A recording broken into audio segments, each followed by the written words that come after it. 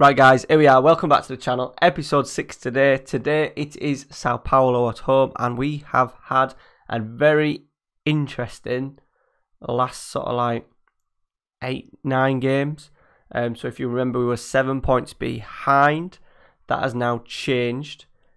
But I didn't want to do a spoiler just yet. So I've got this guy on, he is joining us in the summer, his name is Ramirez. And he looks just like the Ramirez that used to play for Chelsea. But according to this, according to his info, he's not brothers with anyone, which I thought it would normally say. So if you do know if that's his younger brother, let me know down in the comments. That'll be muchly appreciated. Right, league table. Are you ready? There we are. There we are. Sao Paulo, today's opponents, are now 8 points behind us. Their run has been nothing short of horrendous. Now, there is a few Copa Libertadores and Brasilia games in there, so let's get rid of them. But they've lost 3 on the bounce, 4 in 7. So they've not won in 7 games. Their wheels have well and truly come off. Now, for us, a little bit different. We did struggle just a little bit. After Chapecoense game, we rotated the squad because we had to do, because they were absolutely knackered.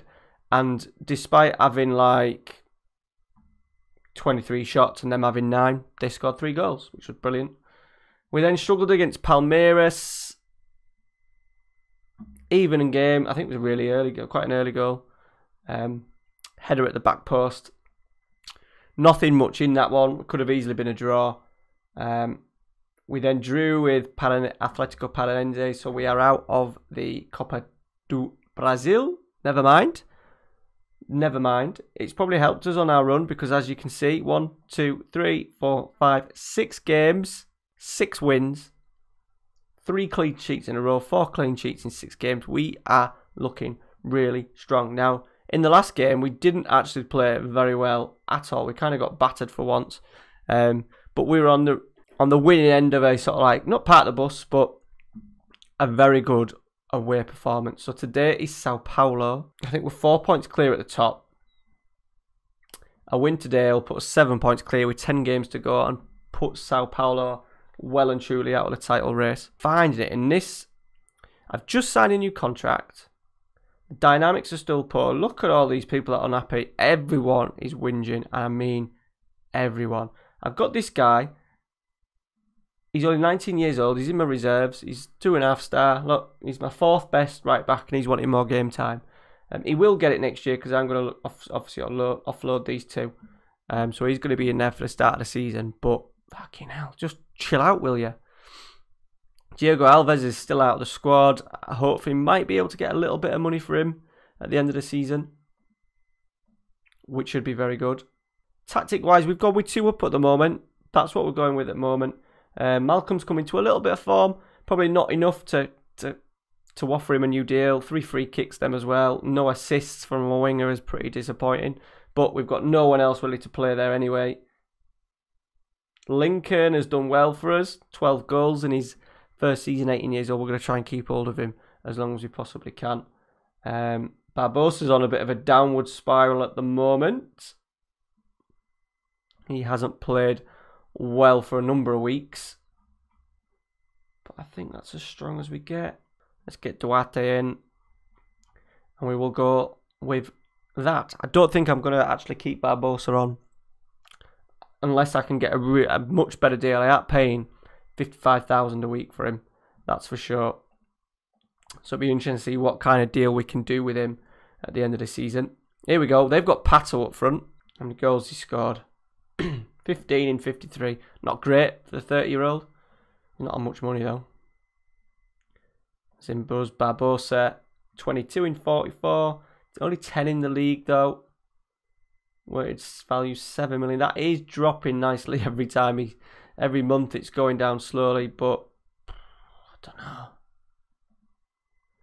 I don't know. Really undecided about him at the moment. The only thing is, there isn't going to be a lot around, I don't think, unless, especially coming from other leagues, it'll be literally trying to sign someone in the league, which obviously will be easier if we're champions. Malcolm, he's gone from it long distance. It's a comfortable save. Hernandez, yeah, we were in trouble there, weren't we?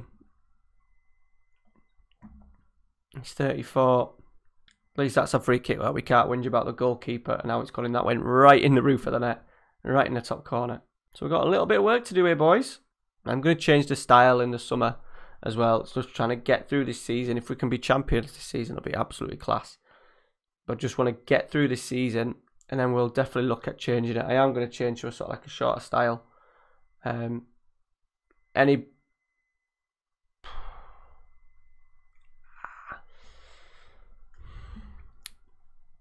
Any people want to drop me links of other tactics people that they're using, or links of downloads that they've used before? Sure. I'm going to be looking at a 4-1, 2 centre midfielders, 2 wide men, then a striker, something like that. Let me know in the comments. I will definitely take a look at it. And this has been a shambles. So half time, we've done absolutely nothing. Big game as well. We've won 6 on the trot, and they haven't won for 7. We've not got a great deal on the bench either to really.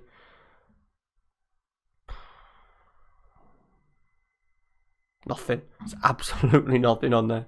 Nothing that can change the game anyway. I had to put work into the box on last few weeks because it's got to the point where they were just all our shots were coming from long range. A couple of teams had done 2 holding midfielders against us as well, which didn't help. So like a little bit sat really deep. There we go. Just get 1 goal. Take a point. 20 minutes to go. We're going to get a goal as soon as possible. 20 minutes left. We haven't created anything, have we? Shame as well because our defence, everything's gone to pot in this episode. Defence has been good. 2 goals conceded in 6 games before this one.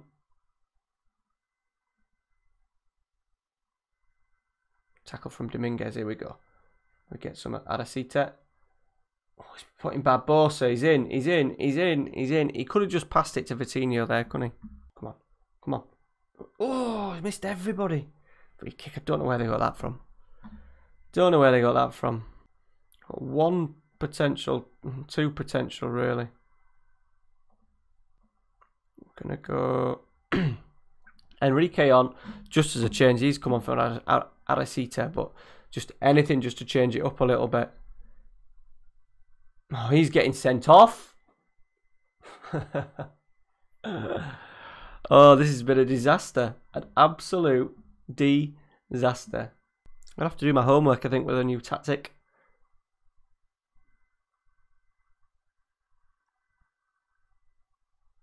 Oh, that was going in. It was a decent block. He scored a couple of... He's transfer listed, Motta. He's transfer listed. He's valued at 8 million, but I've had clubs in Europe just offering like 1.8 million, so we've rejected him so far. He hasn't been bothered by that just yet. But he's got a couple of good goals in. But I didn't want to sell him. He can go at the end of the season. I can't afford to lose him. He's a ball-winning midfielder. Pato is in. Ooh, save from Cesar. And that's going to be it. So, title race is going to be well and truly back on for Sao Paulo. Said we could have really extended it to 7 points, and it's not to be. The players still don't like me. They still think I'm an absolute twat. I've signed a new deal, 2-year deal, 15.5 grand a week. So we made a little bit of money last month. We got 650,000 for the getting to the quarterfinals of the Copa do Brazil, and then we sold the, what was he, Colombian, a Turbe was he, the striker that we didn't really play. He gone, so we're making a little bit of finance wise. We're doing all right. We've got 11 million in the budget, 17 overall balanced. We made a lot of money this season as well, so it's going well. Hopefully, be able to do a lot of work in the winter. Right, where's this league table? So 10 games to go. We are 5 points ahead of Sao Paulo, even maybe Palmeiras, you know, aren't completely out of it. We have got the goal difference. Our goal difference is very good. We're just amazing because we're not scoring that many goals. Coming up, The fixture list, to be fair, is not too bad. I think they're bottom. Yeah, they're bottom. Teams that are down near the bottom, look. So you would hope 16th, 15th.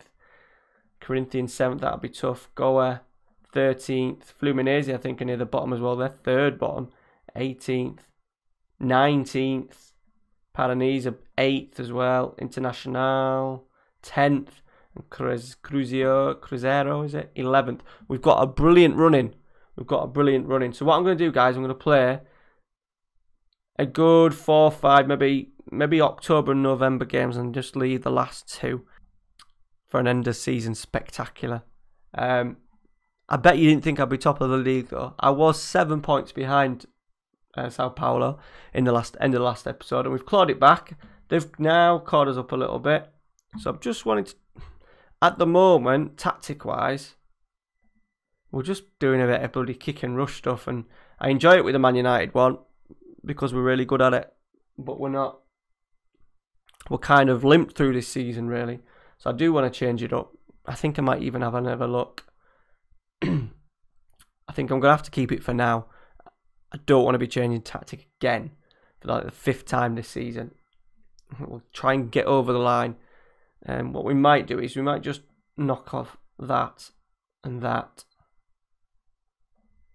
And maybe that. Just try and play a little bit more football. We'll go with that for now. So guys, if you've enjoyed today's episode, please leave a like in there. It does help the channel. Comment down below, tactic-wise, how you would like to do it. So I've done a 4-2-3-1 before. I've done a 3-4-3. That is proving quite successful in my Man United save.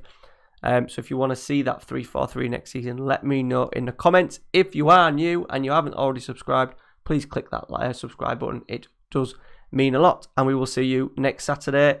Stay tuned. Tomorrow is United Way. Cheers, guys. See you later.